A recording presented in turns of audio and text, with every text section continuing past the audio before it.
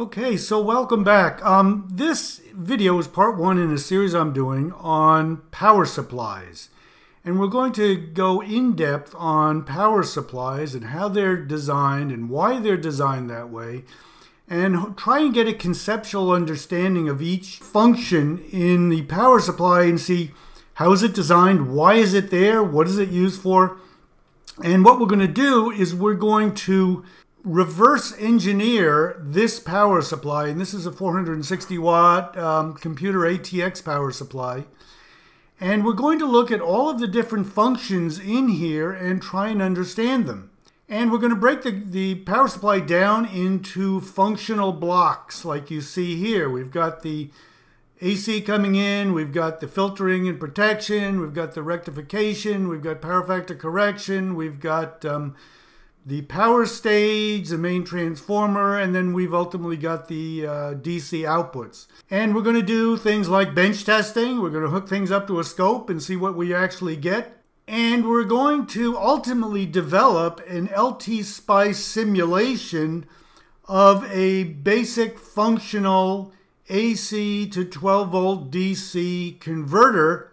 And we're going to model each of these separate functions. We've got the input filtering. I've got a separate circuit showing the power factor correction and the forward converter and the output.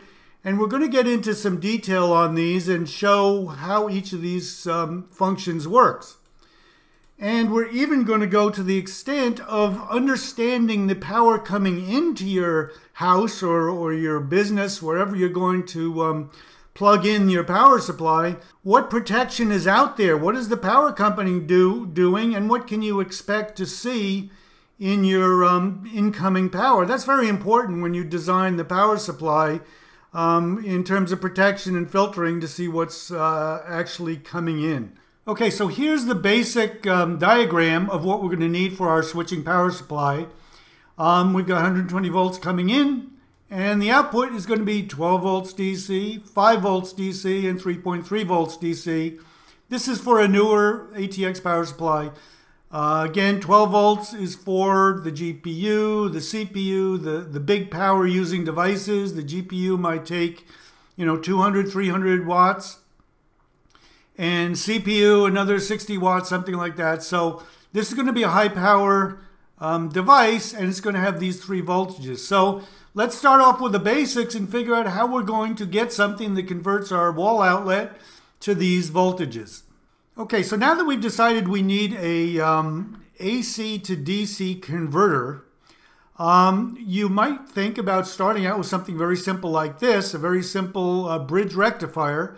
And on the left here, we've got a 120 volt, 60 hertz AC source, which you might get out of your wall outlet, or if in Europe, just double it and make it 50 hertz.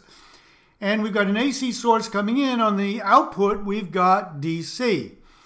And in this case, I've got a simple full bridge rectifier for diodes. I've got a capacitor to store energy when the sine wave on the input is going negative to give you a positive DC, and here's a 100 ohm load.